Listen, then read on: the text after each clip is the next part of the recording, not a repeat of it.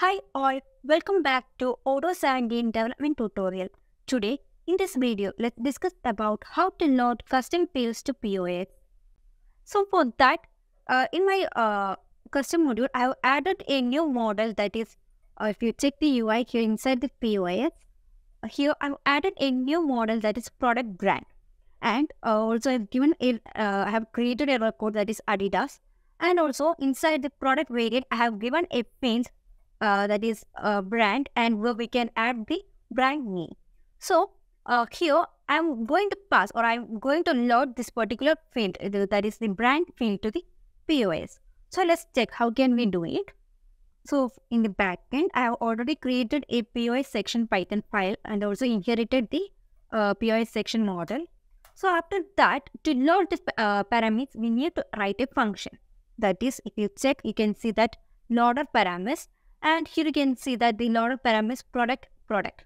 So in order to load a particular field of the product.variant mode or product.product model, we need to add this particular function. So let's copy it. And here I'm going to copy it. And here we need to mention, that is to mention the, first of all, we have support, or we have inherited or support this particular function. And we are now going to add the search parameters, the field, and we need to append the field, that is the brand field.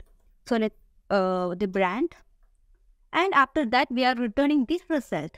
Along with it, we need to add this model. So that is def POS underscore UI. So let's search. So here you can see that we need to load the model. So here is it. So we can see that. Let me copy it. And here you can see that this particular model or this particular method is used to load the model. So first of all, we have support it. And next we need to add that result equal to, that is result plus equal to. So we are going to add this particular model to it. That is to the POS, that is product dot product. And after that, let's return it. Return result. Now we need to create we need to load this particular model or this particular field to the POS. For that, we need to write a JS function. So for that, I'm going to create a new directory that is static. And inside the static, another directory that is src. And inside it, I'm going to add the JS. And let's create our JS file, that is POS store.js.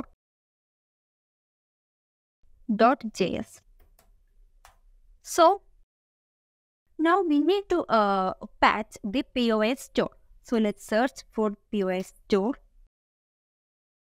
in order to patch it. Okay.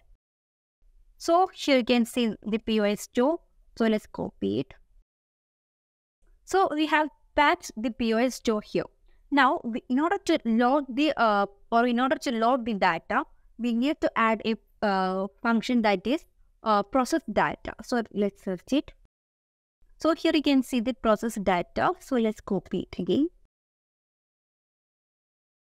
So here you can see that in order to process the data, or in order to load the data, we need to add it to the function. So I'm going to call it as this dot product temp equal to, or product temp equal to load data and the model, that is product.product. After writing so, let's close it. And let's add this particular one to the manifest.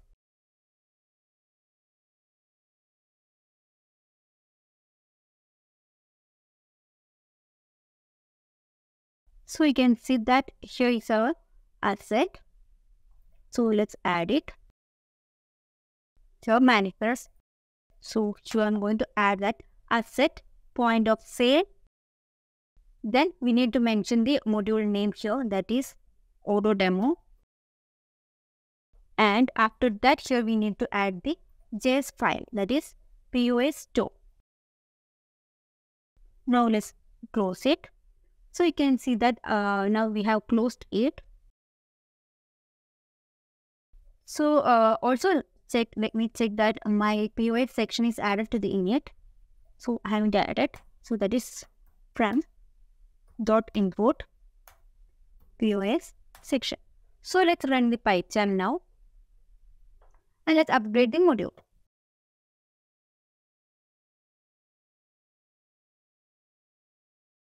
So here, let me add the new POS section, that is new section here.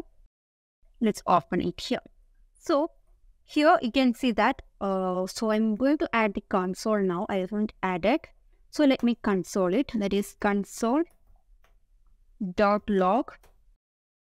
Okay, let me console this and also the brand.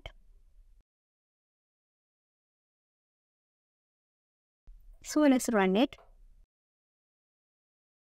And if you check the console, here you can see that here is our brand. So you can see the brand here.